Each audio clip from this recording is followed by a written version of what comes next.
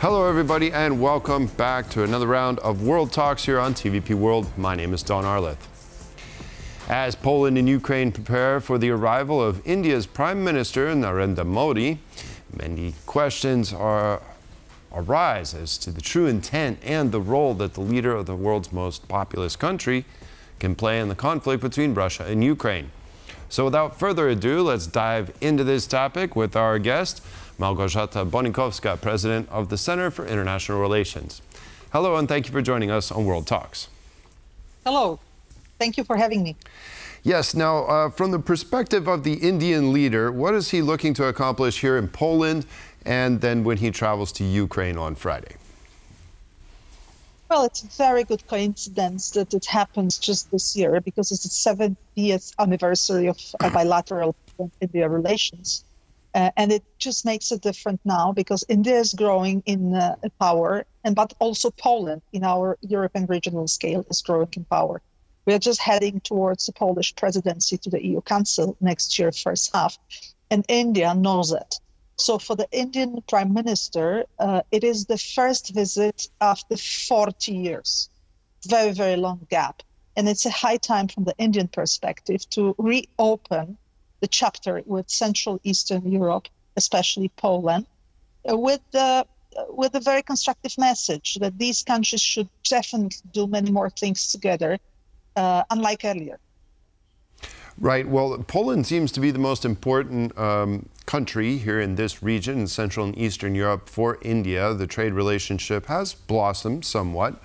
It grows at a rate of about 12 to 15% year on year. Of course, the balance of trade is in favor of India.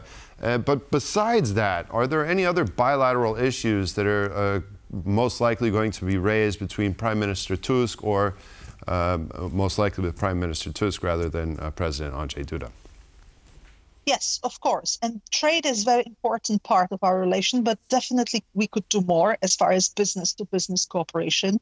India, don't forget, is the largest democracy, the most populated country, and it is really a business country. A lot of Indian businesses do fabulously well all over the world, and Poland needs such a partner.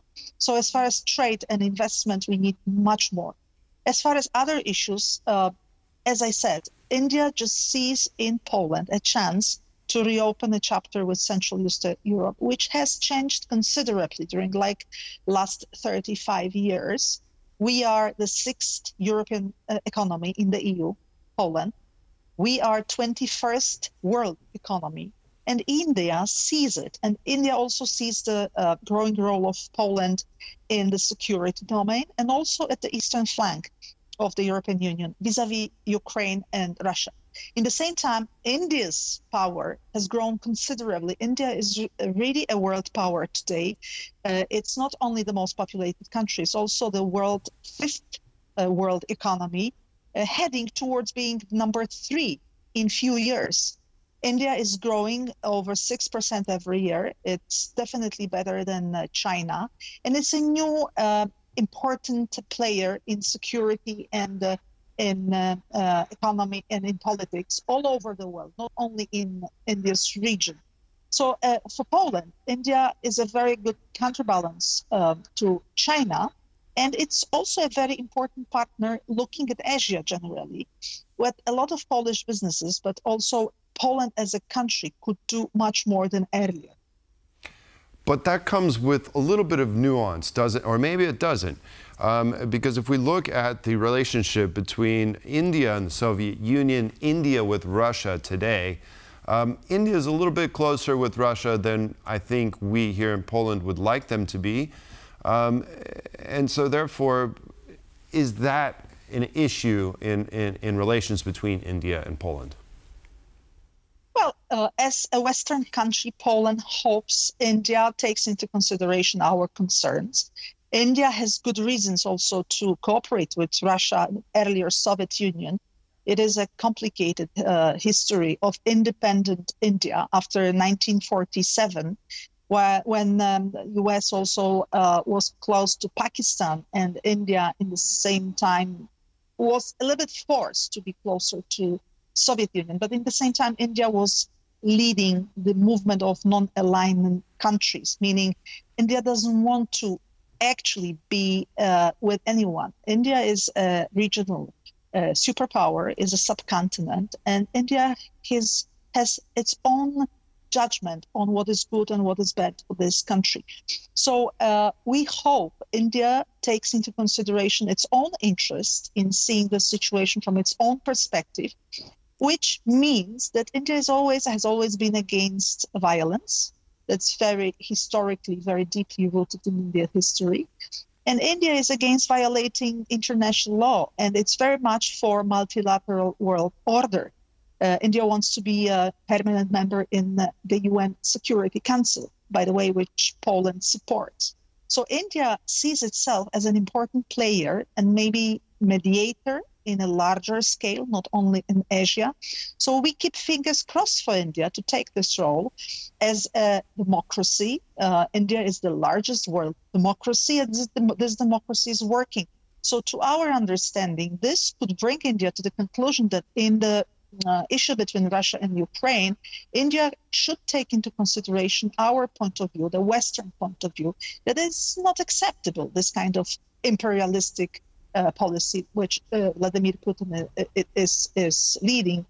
And in the same time, India has good relations with Russia, which could be used now, at that moment, to moderate Russia's position and to prepare the ground for the future talks to finish off this war.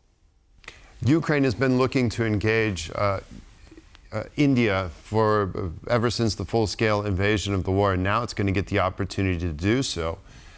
So from that view, what do you think it is that Kyiv's going to try and convince Prime Minister Modi of when he visits the capital? What greater role can India play in being a bridge builder, a peacemaker, or somehow having a positive effect on the conflict between Ukraine and Russia? Look, it's a consequence of India's growing importance and growing power, not only in economic terms, but also in political terms and in security domain as well. India is a leading country in Asia, and with growing power, soft and hard, it's also growing responsibility. So all the world looks at such countries like India to contribute to the world security and to the new architecture of the global order.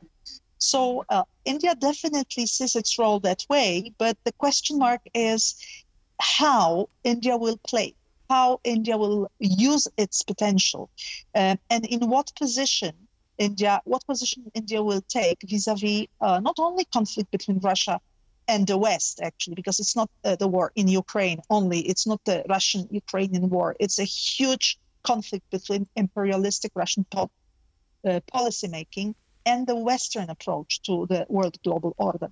So what will be the position of India towards this conflict, and also what will be the objective India as a country will put to itself in order to contribute to this global order? And we strongly believe India can be a very pragmatic moderator. India can engage much more than earlier in the global security architecture. India can cooperate much closer with the Western countries, not only with the US, but also with the European Union. And in this regard, Poland is an important partner for the future as being a key country on the eastern flank of the EU, and also as being a key country which advocates the world order based on multilateral institutions and a global law. If we look at India's position thus far in the war between Ukraine and Russia, or this war, or this conflict between Russia and the West, as you said, India has been mostly kind of a spectator, and it's also benefited from very cheap Russian oil that it sucks up in very large quantities. Why do you think that India has escaped any kind of condemnation from the West as to kind of, I don't know, enabling Russia, at least economically, by doing business as usual, despite the ongoing conflict? Well, first of all, India has to engage more. India realizes that with the power this country is having now, in political terms, in economic terms, also having a very strong prime minister who just won elections again for the third consecutive term. India needs to engage more. So I think the question mark for the Indian politicians is in what way to engage more, taking into consideration India's interests. Soviet Union was a good friend for many, many years to India during the Cold War. And India remembers that. And India also has been many, many years that was doing a lot of business with Soviet Union, also in the security domain. It became even dependent on the supply from Soviet Union as far as weapons, for example.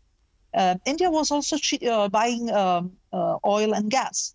So first reaction to the war in Ukraine was to use this moment, just to use this opportunity for India itself.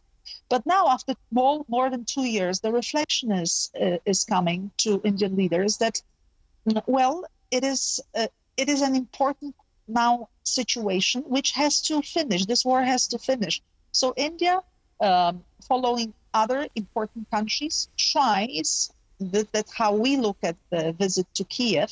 And first, also, it was a visit of Indian Prime Minister to Moscow and the meetings with Vladimir Putin. So India tries to engage itself finally, which is a good sign, with also a big mandate to mediate. Because, yes, it's true, it has still very good relations with Russia. But the question is, and in the same time, we have to realize India is building a very substantial potential in cooperation with Western countries.